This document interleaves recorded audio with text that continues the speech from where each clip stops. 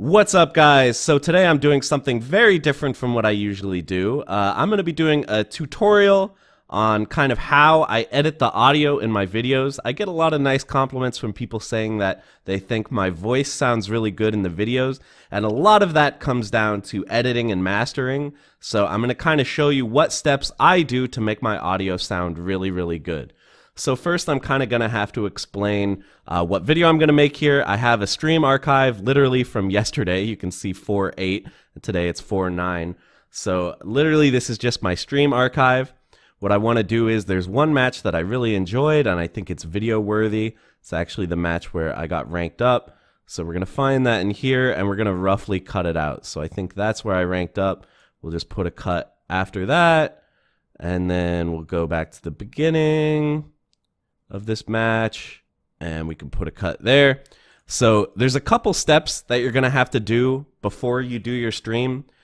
First thing is you're going to have to go in and make sure you have automatically save recording on local drive selected. So I use XSplit. I know a lot of you use OBS, but this setting should exist on both, so that when you're live streaming, basically it's recording an MP4 file on your computer at the same time. That's just an archive of the stream. And then the second setting is really important here as well. Create multi-track recording of microphone and system audio. So basically what this is going to do is this stream archive file, this file here that automatically got created by XSplit or OBS, is going to have multiple audio tracks that store the different sort of audio from your recording. So it's going to have one track that's the mixed audio. That's what we're looking at here. That's the first track. It's got another track that is just your voice, and it's got another track that is just the game sounds. So that's what we really want. We want to be able to edit the voice and the game sounds independently. So like if we make any changes to the voice, it doesn't like distort or make the game sounds sound weird. So once you've had this, we're going to edit in Audacity. So something you have to do in Audacity, first of all, if you don't already use Audacity, it's probably the best free audio editing tool, so you should really get acquainted with it, because it's going to really make your life a lot better, and it's going to make your audio sound really good.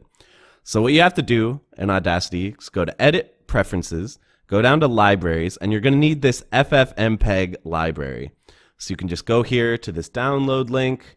It'll take you to this page. Click the FFmpeg installation for whatever your system is, and make sure you get the download page installer here for FFmpeg. It'll go in here, and then this one is going to be your option that you want. So download that and unzip it into your kind of Audacity folder. And then once you've done that, click Locate. It should automatically find your MPEG libraries, but if not, just click Yes here and go to on your computer where you unzipped that file. So once you have that, what you can actually do in Audacity is you can import video files, which sounds kind of crazy. So we can import a video file here, and it's going to pull up this selection of what track we want to import. So like I said, the first track is going to be mixed, game and audio mixed together. We don't want that. Second track is just my voice recording from the stream. So that's what we really want. The third track is just the gameplay. We're going to want that as well later. This fourth track, I don't even know what this is, but I've never messed with this one. You don't need it. So the second one here, the voice, that's what we care about. So we're going to import it. And this is going to take forever because my computer is having to kind of split its attention between, you know, recording this video and importing this at the same time. So I'll just skip to the end here. Okay, so there is our entire voice track for the entire stream archive imported. You can listen to it if you really want. Ready? And then I rank up again and I rank down again. So yeah, that's just our raw voice. So we're going to apply some effects to this to make it sound better. So we could apply it to the whole track, but that would take a really long time. So really all we want is this little section that we cut out earlier. So what I like to do is open up Notepad and write down the start and end times here. 19, 21, 23, is that right? 21, 13 to 31, 10, 23. Okay, so we have that. So we're going to go in here and we're going to set our start times to be the same here. 19, 21, 13 to 31:10:23. So this is our section that we're going to want to be editing. I'm just going to cut and paste that here. So here is neutral. The thing is, like, kind of our raw voice just for this section that we want to work with. So I'm going to do some editing here. I am not like an audio expert by any means. I'm just a guy who makes YouTube videos, but these are the settings that I like to do because I think it makes the videos sound really good. So the first thing we're going to do is noise reduction. What you want to do is select a part of the track where your voice is not present, just an empty part. It can just be a few seconds long. Do Effect, Noise Reduction, Get Noise Profile. So what this does is basically it isolates kind of that background sound in your voice track, whether you have like your AC on or your window open or your refrigerator's running or whatever, and that's getting picked up. We're going to be able to filter that out from the entire track so that people don't hear that kind of background noise all the time. So now we go Effect, Repeat Noise Reduction, and that's just going to apply this to the whole track. So this just takes a few seconds, so we'll skip through all of these progress bars, I think. Okay, there we go. And keep in mind, if we were doing this to the entire 3-hour-long archive, that would take a really long time. So that's why I cut and pasted just this little sort of 10-minute section here. So noise reduction. Next, I like to do equalization, and I have it on bass boost. So basically, this is just going to make your voice bassier. I think a lot of microphones tend to have a pretty tinny sound, and if you want that sort of public radio, like deep, soothing voice sound, I think bass boost is the way to go. So we're going to apply this. There we go. And then I like to do compressor. So compressor is basically just going to louden everything to kind of the highest volume that we kind of want. The highest volume that isn't going to like blow out people's speakers. And the reason for that is that we don't want to create a situation where, like, say, my YouTube videos are really quiet, but other people's YouTube videos are really loud. So they turn up their volume when they're listening, and then their ears get blown out when a different video plays. So we're just going to apply compressor to kind of in-louden everything and, you know, get the full volume out of these somewhat quiet right now, actually, voice areas here. So after we do compressor, I like to do limiter.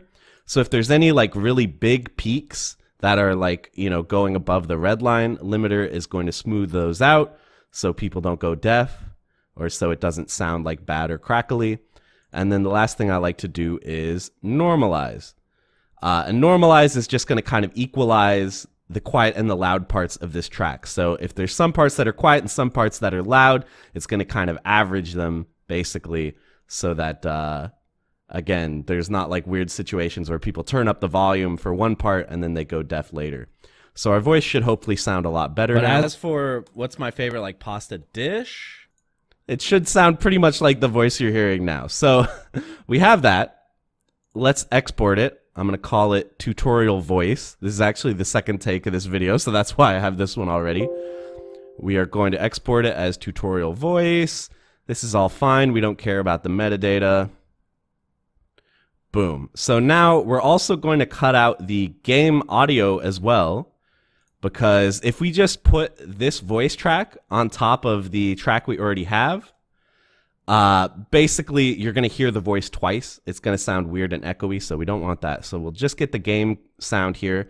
Like I mentioned, the third track here is just going to be sort of the system sound that was recorded in the stream archive, so we'll get that. It's going to take a little bit.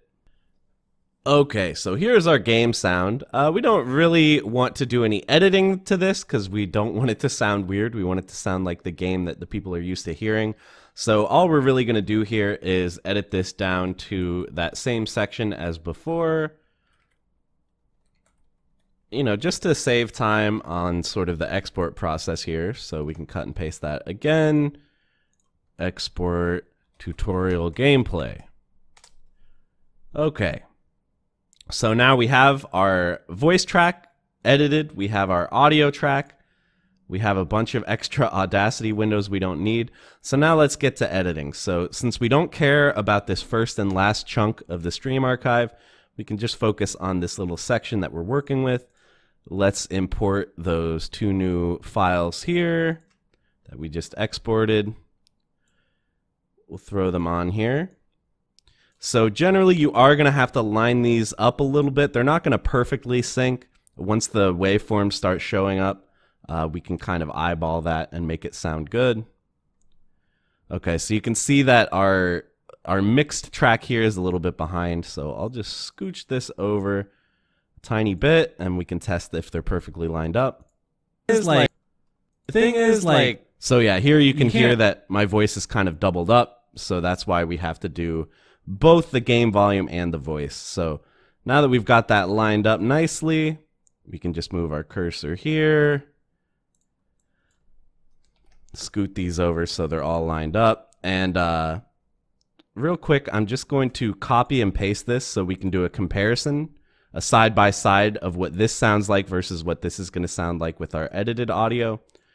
So what you can do is you can just mute this track if you want. the thing is, you can't really practice neutral in training mode. You can just mute it, but what I like to do is I like to unlink them, just delete this audio track, and then put the game volume up here, and then link these. So now basically if I do any edits here, the game audio and this video are going to be attached so that I can edit them at the same time. But anyway, I'm not going to go through the whole editing process for this video. That's probably a separate video. So first, just so we can hopefully hear the difference in the audio, I'm going to play, this is the pre-edited audio. This is basically just what people heard during the live stream. So let's hear how that sounds. My favorite type of noodle, I believe, is cavatappi. I might be wrong about what that's called, but you know the thing that's like macaroni, but it's like little corkscrews? I love that pasta. That's one of my favorite kinds of pasta. Okay, so that sounds like okay, I think. The only things I really take issue are I think the game volume is probably a little loud relative to the loudness of my voice, and also it's just a little bit like tinny to me. It doesn't quite have that deep, punchy, like beautiful sound that I really like. You know, that sort of NPR sound like I mentioned earlier. So let's try to find the same place in this video and we can hear what that sounds like. My favorite type of noodle, I believe, is cavatappi. I might be wrong about what that's called, but you know the thing that's like macaroni, but it's like little corkscrews? I love that pasta. That's one of my favorite kinds of pasta.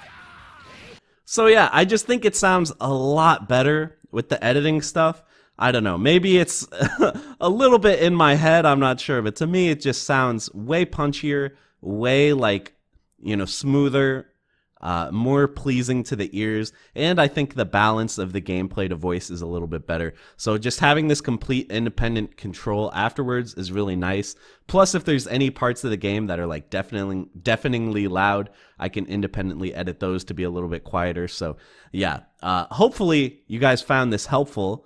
Like I said, I don't really have any sort of training in this. I'm not any kind of audio engineer. I'm just doing what I've found to be good settings to make your voice sound better. So if you guys have better suggestions, feel free to let me know in the comments or correct me about anything I'm doing wrong. I would love to hear your thoughts as well. And hopefully if you're an aspiring YouTuber or someone who just likes to create content, hopefully this will help you out. So that's going to be it, guys, and I will see you in the next one.